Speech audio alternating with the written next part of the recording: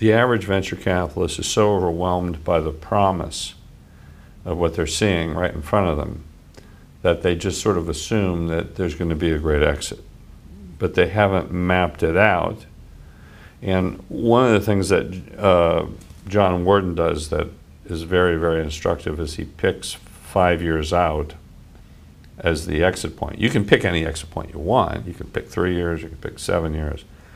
But forcing a team to draw a 5-year exit on the wall and then working backwards to how are you going to get to that point causes much more solid thinking. You know, are you going to be an IPO? Are you going to be a strategic acquisition?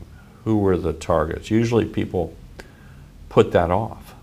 You know, people just like focusing on what's in front of them.